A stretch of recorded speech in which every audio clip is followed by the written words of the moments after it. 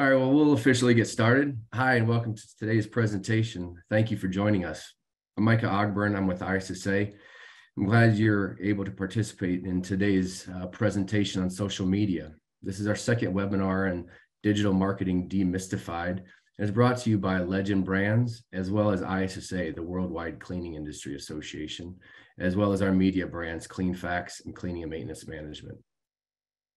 Today's presentation wanted to be very valuable to all of those who attend. So if you have questions during today's presentation, please ask them in the chat and the Q&A. We'll have a session at the end of answering all your questions. And so with that said, I want to hand it over. It's my privilege to introduce Ron Cates from Legend Brands. And Ron, it's all yours. Thank you, Micah. Thank you, ISSA. Thank you, Cleanfax. And thank you, everybody, for joining us today. Micah, I don't want to sound arrogant, but I kind of knew we'd be doing a second one based on the comments from the first one. So many people were shouting out my name, begging for more. I knew we'd have to do an encore. I still remember the comments. So a lot of them said, more Ron, more Ron, more Ron. So, we're back. All right. Hopefully you're laughing. Thanks for coming back, and thanks for agreeing to share your wisdom with all of us. I'm committed to the bit, always. Hey, most of you know me from Legend Brands. Some of you might know me from Constant Contact. I was there for more than a decade. You might know me from Athlon's, the golf shoe company I helped create. But my most rabid fans know me from the TV show Bar Rescue, where I am the social media expert for the show and for the tour that we do. Let's jump in, though. We're going to get right into this. Today, instead of focusing on the what and the how and the when, we're going to cover all those. But I want the primary focus to be on the why. So I'm going to start out with a tale of social media and groceries, a true story. I have a favorite grocery store, just like all of you do. For me, it's Safeway. And if you don't have a Safeway in your area, don't sweat it. It's just a grocery store. The reason I like it is it's close to my house. They have a lot of stuff. It's clean. The people are friendly. That's all I need. My bar on grocery stores is not very high. I'm not a gourmet. Now, these things, this experience that I get when I go there, that doesn't happen by accident, and it doesn't happen without a cost. They invest a lot of time, money, and resource to give me that experience. People don't clean automatically. They're paid to clean. They're paid to restock. It takes time. And as you've probably found, anybody who has employees, they're not always automatically friendly. You have to kind of teach them some things, some social skills in that way.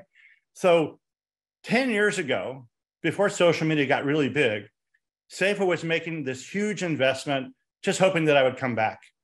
And their pie in the sky dream scenario would be that I would be at a party, and there's a small circle of people talking about groceries. And I tell them how much I love Safeway. And what are the chances of that happening? And gosh, that'd be the most boring party ever. But that was their pie in the sky dream. Today with social, that cocktail party, that party circle is now on steroids times millions. The mass of this is unbelievable, and the power behind it is incredible. So I want you to learn how to use social media to your advantage. Your customers, you've done all kinds of great things. We could stop this webinar right now and say, hey, I want you in the chat to tell me about all the times you've been over backwards to make a customer really happy. And you would have tales lasting for all day about you did crazy things to make a client or a customer happy. And I ask you, well, then what did you do? Like nothing? No, you have these people who want to become an advocate. They're fans of yours. They want to go advocate on your behalf. Make that easy. Ask them, hey, would you mind posting that on social, or can I quote you, or can I grab my camera and just capture this real quick? Social is not complicated. It's been around forever. Email is a form of social media. Before any of that existed, before there were even televisions, people would gather at the back gate, the fence, and they would talk about things, what's going on. So social media has been around forever. 74% of shoppers use social media to guide them in a purchase. They go online to find out. And the reason they do that is because we don't trust ads anymore. Only 14% of us trust advertisements, but 78% of us trust a recommendation online from a stranger. 90% of it's somebody in our network. Now, if you're skeptical, think about this. Yelp. I don't know anyone on Yelp, but I go there to look at the restaurant reviews before I eat at the restaurant, because I trust these strangers more than I trust the owner of the restaurant to be honest about the food and the experience. So 74% of this is our guide. 43% of us actually buy a service, contract with somebody, if that was shared by a colleague in a favorable way. And we have more than 250 friends on Facebook. That's an average. So think about this.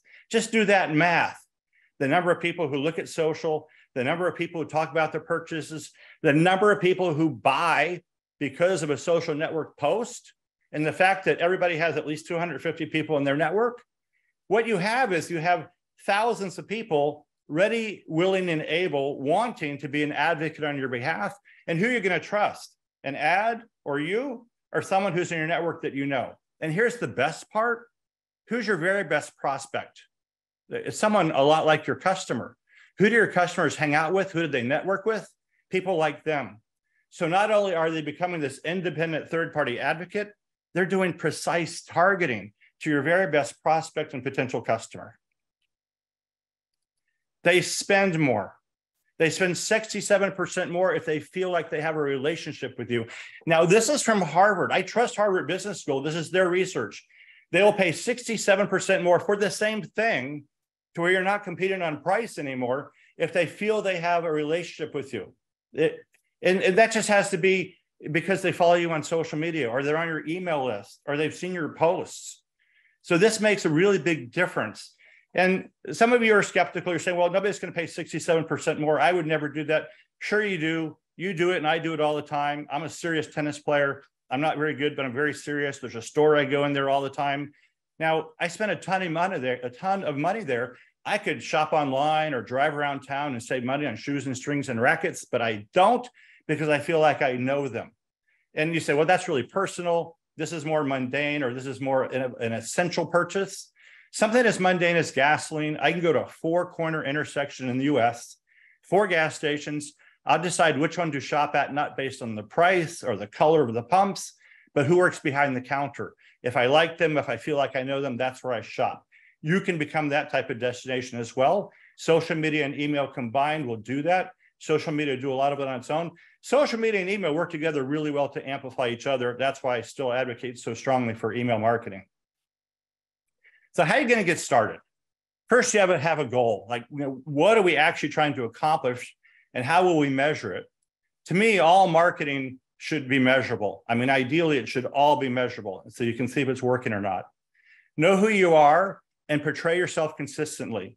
And this is kind of a big core piece of what I want to get across today. So we know about branding, and if we have a discussion about branding, a webinar on branding, it's going to be $500 to attend the session. So I'm just going to change the word, persona. What's the persona of your business? If it was a real thing, a real person, what language would it use? What language would you not use? That's the way we communicate in social and in email. It's not taking your print marketing stuff and copy and paste it into a post. It's a real voice, and you have to decide what that is. What is your brand? What's important to you? What do you care about? What's critically important to you? How are you going to communicate? What does your brand signify? What's the story behind your brand? What's the why? That's what we want to communicate. So today, this has become more critical than any other time in history. Today, we don't know our neighbors' names. We buy from the cloud. We purchase from entities. We don't want to be a black box. We want to connect. We yearn to connect with real people. So it's very important that your brand, your communication, your persona, that there's a voice there that sounds real and authentic. You need to know where your customers or members are. We'll talk about that in more detail later. You have to tell your customers where you are. So you have to make it obvious that we're on Facebook and we're on LinkedIn or wherever you might be. So a lot of your other communications will have links to that. So in my email, I will probably include links to my Facebook page, to my Twitter feed, same thing in any emails that you send out or on your website. Don't just join conversations, add value to them. So, here's the neat part. Everybody on this call, if you've done this business for a year or more, you're an expert, and certainly an expert compared to your customer. So share that expertise. Don't be afraid to give away intellectual property. Show them that you know more about this than anyone else, and they will do business with you. Then right away, if this is live, I get pushed back. Well, then they're just going to go somewhere else where it's cheaper. There's been studies on this. Do they do that ever? Yes, it's about 4 to 6% of the time.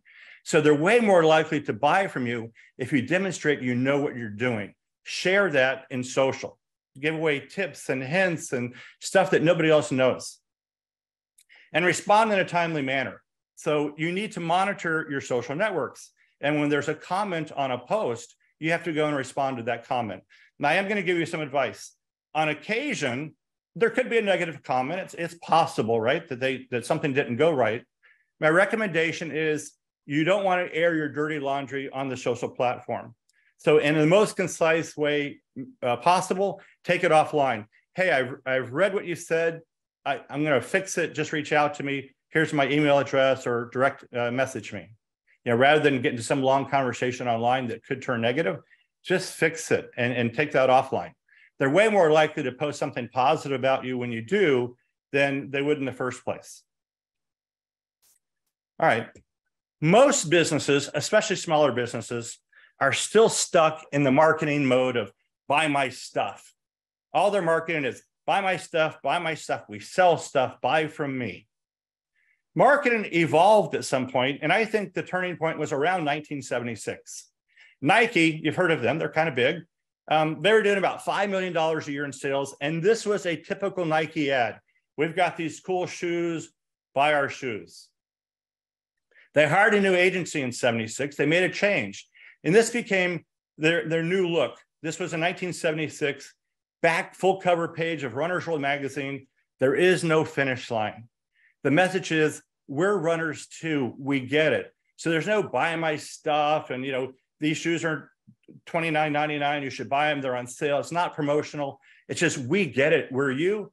Did this work? Yeah. In 2022, they did, sorry, that's a misprint, my bad. They did $47 billion in 2022. And today, when you watch a Nike ad on television, you don't even know what it's for until the end when you see the swoosh or the just do it. So it's real important to let people connect with you as some sort of human voice instead of just an entity. Now, a lot of you have objections to doing social media and to doing it well. I'm going to dismantle every single one of those starting right now. First one, I'm never going to have millions of fans, so this is not worthwhile. That's a huge mistake. One, your followers will increase over time, especially as you provide good content. But more importantly, your followers have followers, and their followers have followers. In some cases, your followers have a ton of followers. And in some cases, their followers have even more followers. So the virality of this is unlike anything we've ever seen.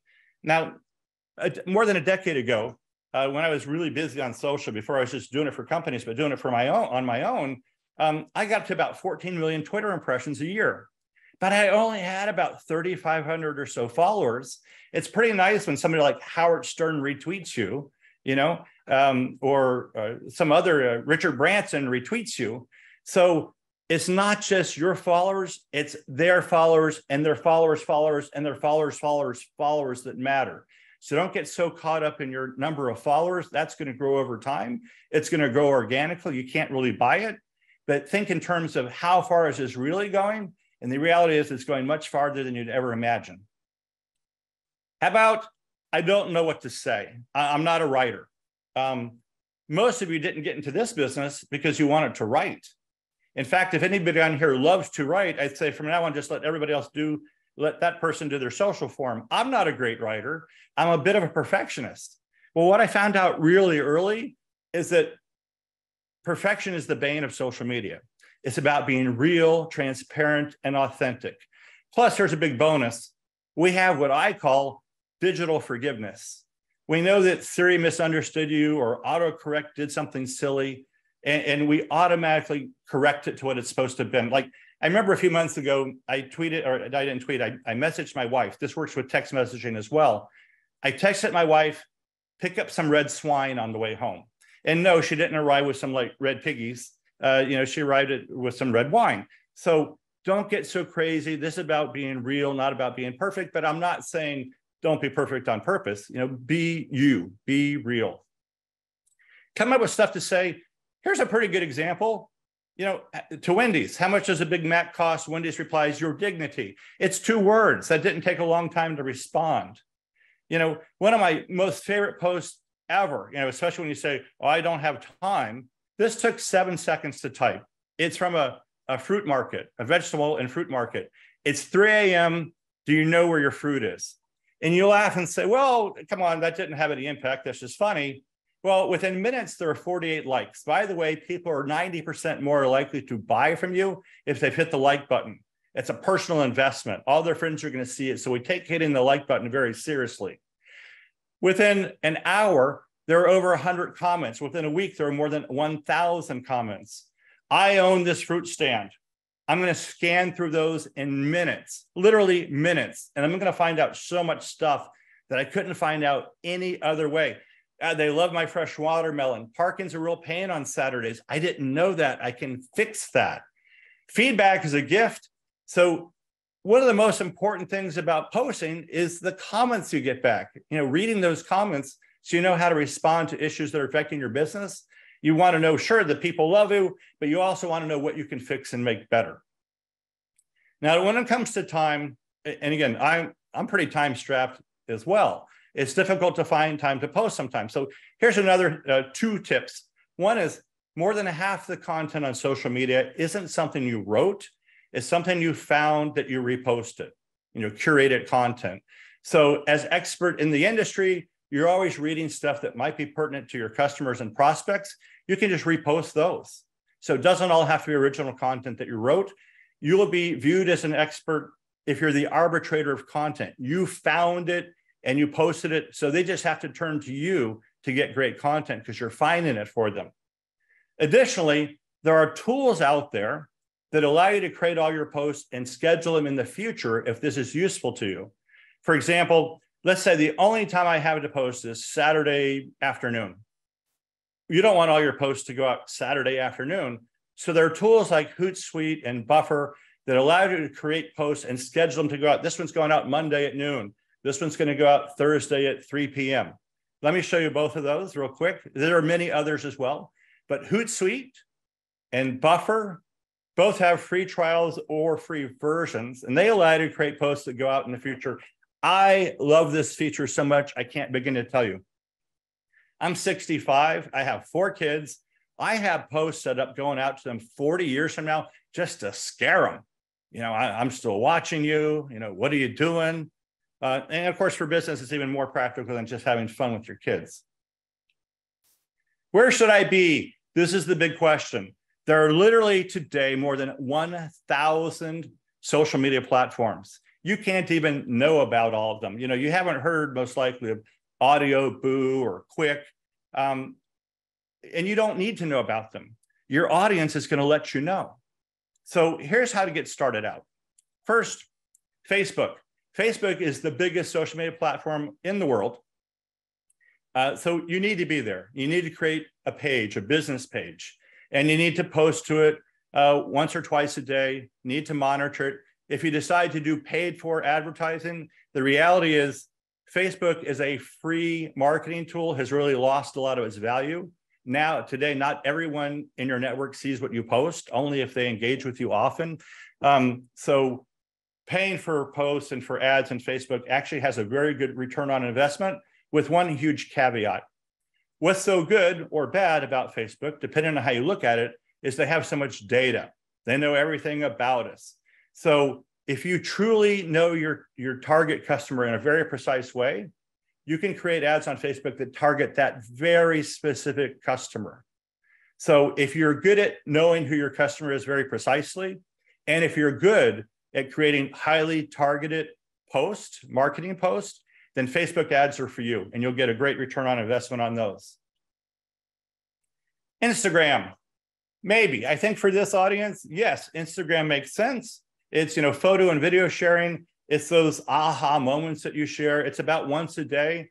In a lot of cases for you, it's that customer that you delighted.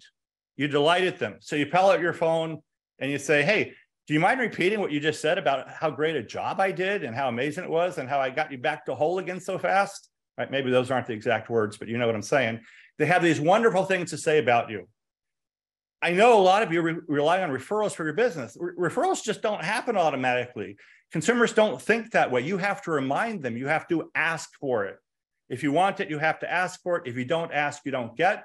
Same thing here. Besides a referral, hey, do you mind if I capture that on video, or can I quote you and put that on social media? They're going to say yes. I mean, 99, I don't know, all but once out of a million times, they're going to say yes. Twitter has lost some value lately. So I'm not as excited about Twitter as I once was. And personally, I love it as a platform. As a business marketing tool, it was okay, but it's gotten weaker, but it still has value. Now, here's the catch to Twitter. To get full engagement, you post at least 5 times a day. It turns out with almost no endpoint, the more you post on Facebook, the more engagement the more you post on Twitter, the more engagement you get. Now, that doesn't mean for a moment that if you post once a week, you get nothing. Or if you post once or twice a day, you get nothing. You still get a lot, but maximum return starts at about 5 times a day. Totally your call. Just don't think you have to do 5 times a day to get something. That's not true. LinkedIn, one of my favorite platforms, especially for business to business, post about twice a week. If you decide to do paid advertising on LinkedIn, it can be incredibly valuable. So if you know, for example, the domain name, the email addresses of a business you're trying to target, on LinkedIn, you can target everybody with that email address, the @myprospect.com. You can also target people by job title. So LinkedIn is a really great place for paid advertising. It's also a great place to be organically. It's about showing off your expertise. It is definitely not the place to sell. It's not buy my stuff. Buy my stuff. It's here's how you fix this, or here's why this equipment is important, or here's what you need to do to prevent mold, or here's how you clean up after water damage. Show off your expertise. People are going to buy from you. YouTube is its own category. It's so incredibly powerful. So one, people spend more attention when it's video as compared to text or just an image. In email, there's a hierarchy. Just text in an email gets X amount of engagement. If you add images, it gets about 3 to 5 times the engagement. If you add a video to the email, it's 10 times plus the engagement. YouTube is high engagement, easy to do. They should be less than 2 minutes.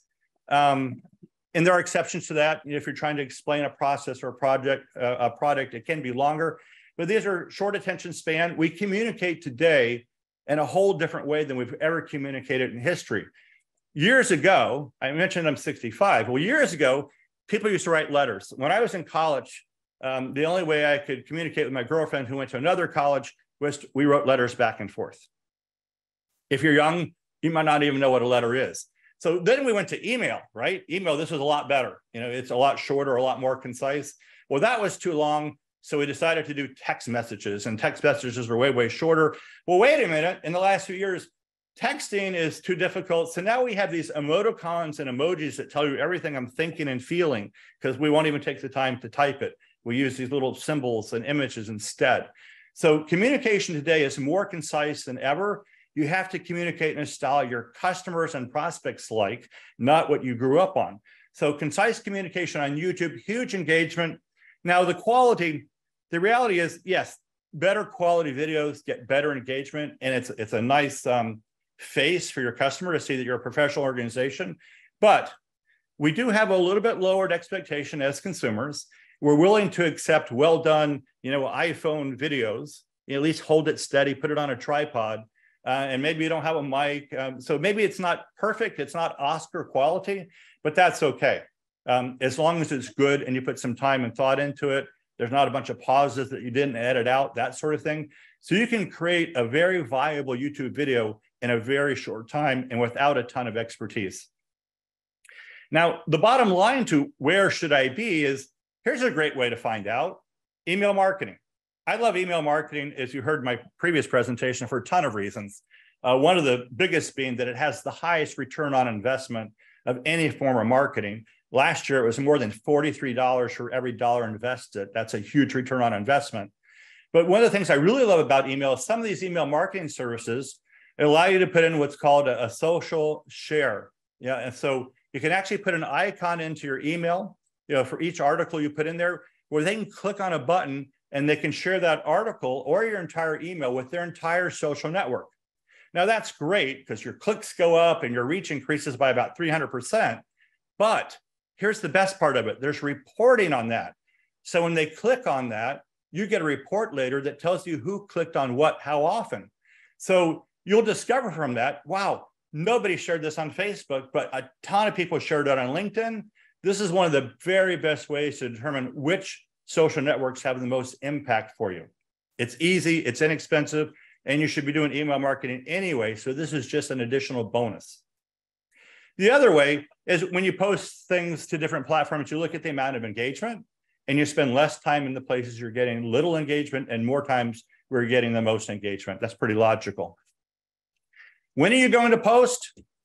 Again, just like with how many times a day you post, these ideal times don't mean that if you post on some other day or some other time, you don't get any engagement or impact. These are just kind of the most ideal times. So on Facebook, and again, this presentation is being recorded. You'll get to look at it later in case you don't have time to write this down now.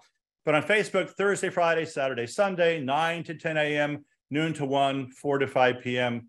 I've got it listed here for Instagram, Twitter, and LinkedIn. It tends to be times when people aren't super busy at work. So where we see huge spikes in social media are, Friday at 3 or 4 p.m. because they're still at work, but they've shut down for the day and they've gone social. Now, I know you've got a lot of questions. Micah's going to read some of those questions to me. So thank you. Stick in here, stay with me. I promise there's going to be some pretty amazing content in the question time. Great presentation, Ron. Thank you. A lot of good nuggets in there, a lot of takeaways that I know will be very valuable to our audience. One question that came in, and you kind of touched on it when you were talking about some of the messages to post. But the question is, what types of permissions do we need to obtain from a customer to post images of a project that we did in their home or business or what have you? Yeah. So if you're taking a video of it, you ask them on camera, hey, is it okay if I videotape this? They say yes. If it's photo, in this case, you just have to ask. I've never seen, again, I'm not an attorney, Micah, so keep that in mind. And audience, Ron is not an attorney. This is not legal advice. But in those type of instances, as long as you've let them know and they've said, yes, I think you're fine. I've never seen that go awry.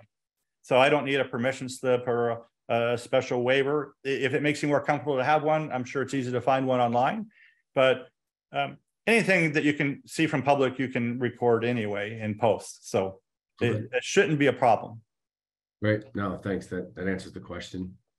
Most of the industries that we're involved with through ISSA and with Legends, more service-based.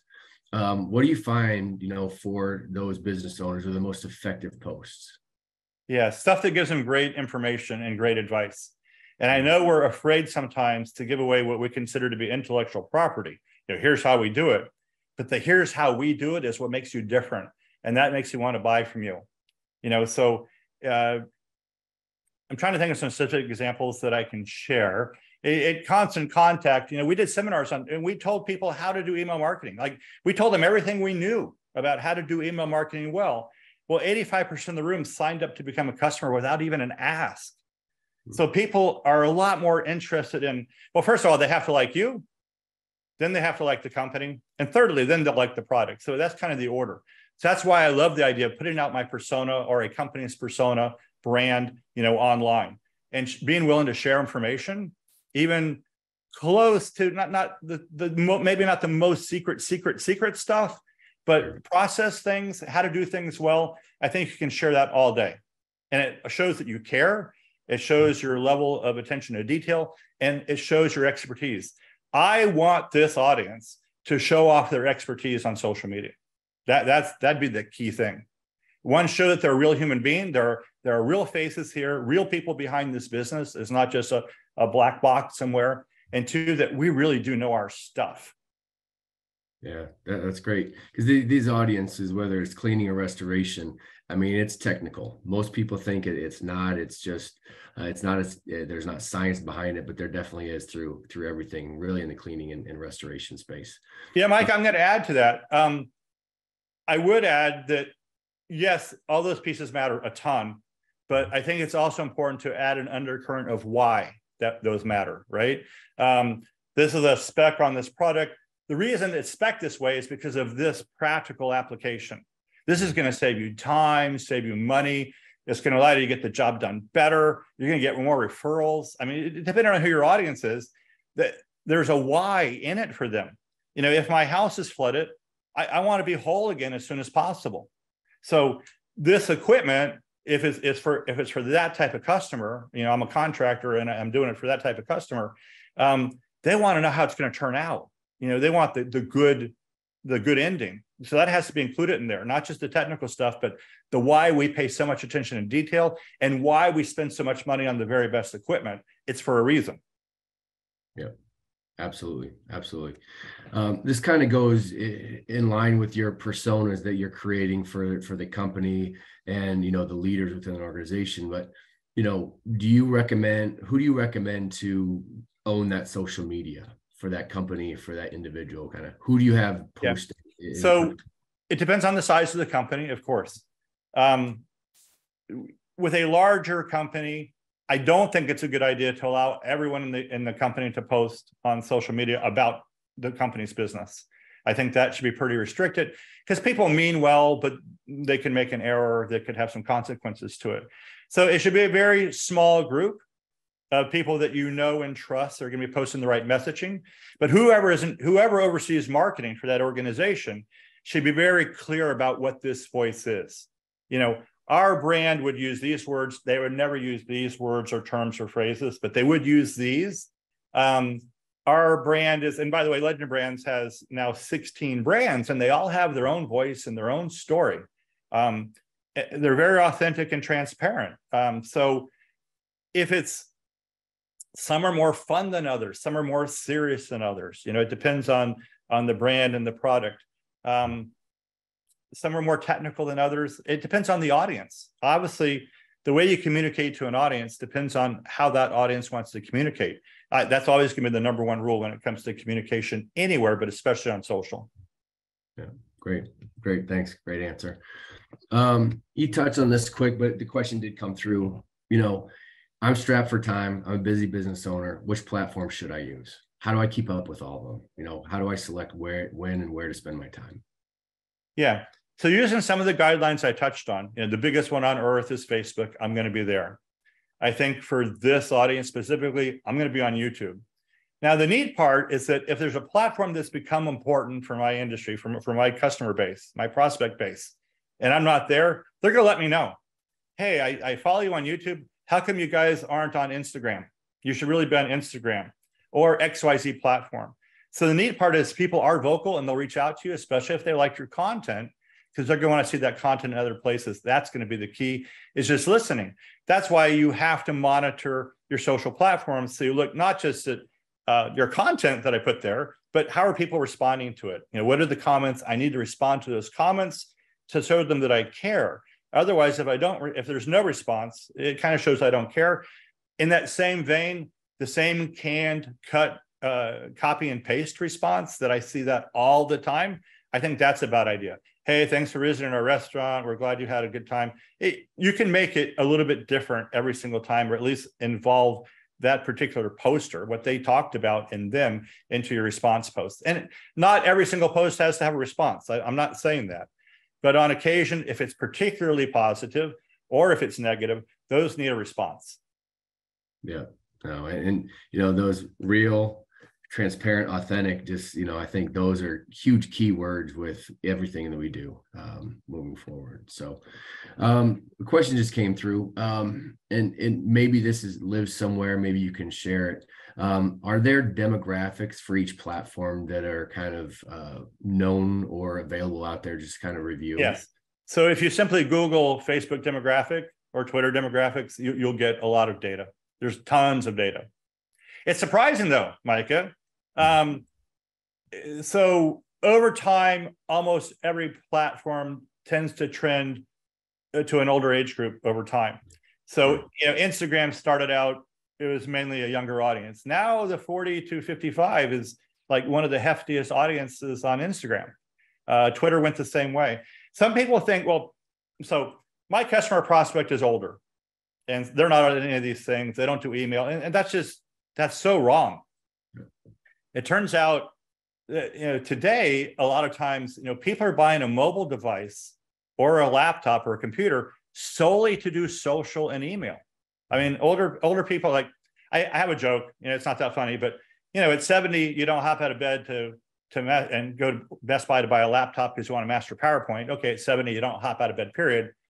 But the reality is, people in older age groups are buying laptops or buying tablets solely to do email and social because that's where their friends and family are. So literally everybody is there.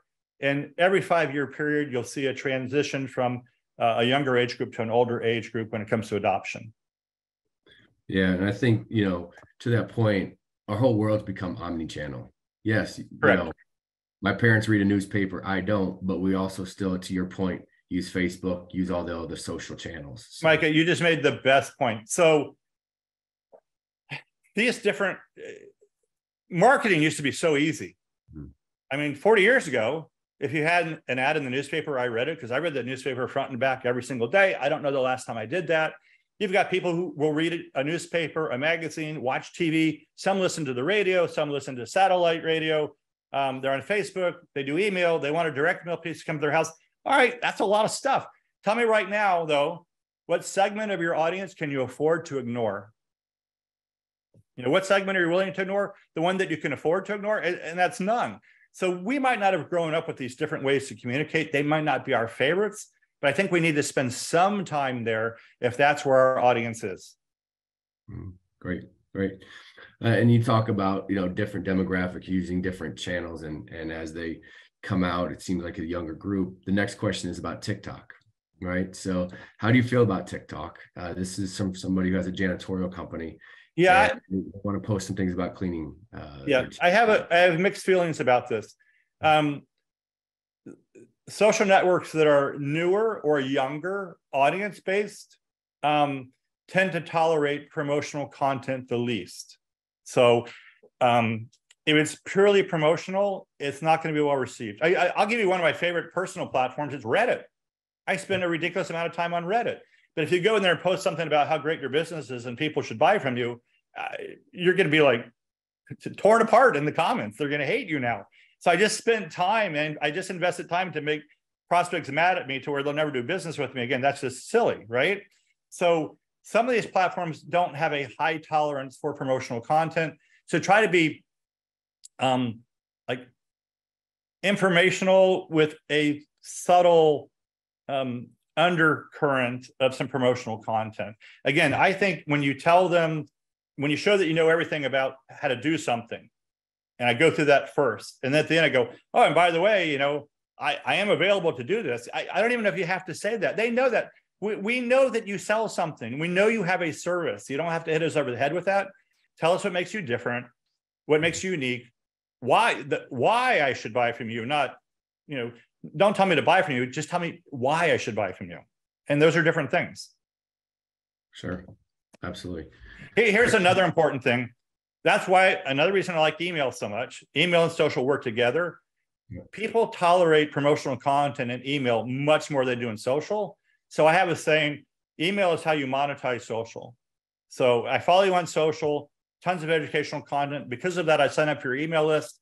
That doesn't mean I can do pure buy my stuff emails, but I can certainly put in a greater percentage of promotional content mixed in with informational content in an email. So I really want everybody to be looking at me on both platforms. Got it.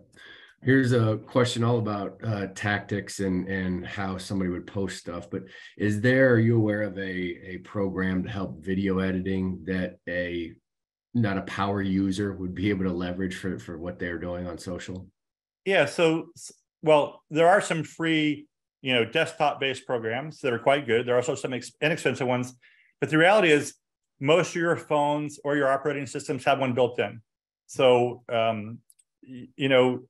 there's a YouTube Studio that is free where you can edit your YouTube videos. It's built in. It's pretty robust. It's really easy to use. Almost every platform has something built in. If not, your phone has something built in that is very serviceable And it's not till you get up to a much higher level where you're adding, graphics and special effects and other things that you need to probably buy one. Got it. Great. Thanks. Probably just a couple more questions, Ron. One here is from, can I hire this out? Are there agencies, are there organizations that can do the social for me? Yes, that's a great question. Yes, of course there are. I'm always skeptical. So I understand having to contract stuff out, and it totally makes sense in some cases. Just here's what I'd be wary, or here's what I'd be looking for. If during the process of meeting with them, if their questions aren't all about my brand and what I'm trying to convey and the story behind my brand, if that's not where their questions are focused, I've got the wrong agency or wrong third party to help. Because the question should be all about that. Who are you? What do you stand for? What voice do you want us to use? And that needs to be consistent in your communication all across all digital marketing. Sure, absolutely. So we talked about a lot of these things, whether we're doing it or outsourcing it, but for like a budget for social media, what should it cost? What's feasible? What does that look like for, from a contractor perspective? Yeah, let me think about that. So the reality is you can be effective on your own without spending money, but you're going to spend time, and time has a value to it, right? So to do it well, you are going to spend time on it without necessarily spending a lot of money. If you decide to do advertising, so right now I'm mentoring a very small business. It's a company, it's a one-man operation. It's an online school for coding for kids. I've been mentoring him for a year. It's pretty awesome. He has a tiny budget. So he will spend in a month around $150 on social ads. And he is getting outstanding return on an investment on those social ads. As he grows, he will invest more. But at the beginning, no matter your budget, you experiment with a small amount of money. You experiment, does this work? And then if you're getting great return on investment, great ROI, you're making the money that you can put back into reinvesting it, into growing it. And pretty much for every marketing initiative we do at Legend Brands, we do that kind of the same way, even though the scale's much higher. Is this working? If this is working and we're getting phenomenal return on investment, well, yeah, I'm going to feed that particular campaign a lot more money. Because I know the conversion on it is so high, I'm just going to be making money by feeding it money. But we never start out really big and say, oh, on a hunch or on intuition, we're going to invest a ton of money in this and see what happens. Got it. Great. Intuition is not, it doesn't apply to digital marketing. So that's a big way, maybe a good way to end it. So a lot of us have been doing marketing for a very long time. And we understand traditional marketing really, really well. And where I see people make huge mistakes, and I'm talking about big companies with giant budgets, where they make a mistake is they apply traditional rules of marketing to digital. Often the rules are night and day different. I'll give you one example. With postal mail, you can buy a list. You can send to that list. I got it to my mailbox. It's filled with junk mail. I don't get angry. I just throw it away because we've become accustomed to that. So intuitively, I should be able to buy an email list. It's the same thing, right? No, we're way more protective of our email inbox. If you send to me without permission, if I forgot I gave you permission, if I don't like your content, if you send to me too often, I don't like you. You're a spammer to me, and I'm not going to do business with you. So buying a list was counterproductive. I spent money to make people angry at me and to alienate them to where they'll never do business with me again. Intuition fails when it comes to digital, including social and email. Got it. No, thanks for the presentation. I think we're about out of time, but I just wanted to say thanks to Legend Brands. Thanks to you, Ron, for all your wisdom and your willingness to share it with us. One of the things that I really took away is just the notation of, everybody thinks it's just a price game nowadays. Whereas, the data you had, you're not competing on price when there's a relationship, and that relationship is positive. And however you go about creating that, I think that's a huge thing, and something that is not overly time consuming from a resource perspective to build that. And so, well, selling on price, Micah, is easy.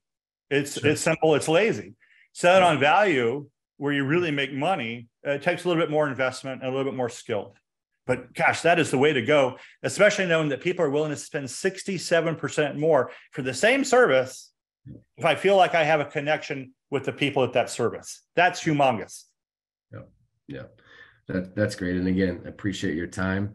Do want to let everybody know that this recording, as well as the first recording, primarily on email marketing and this on social, will be on the Cleanfax website and for your consumption at any time. And then anything else you'd like to share as we close, Ron? No, just thank you so much, everyone, for attending. Thank you, ISSA. Thank you, Micah. This has been a blast. I appreciate it. Thank you, everybody.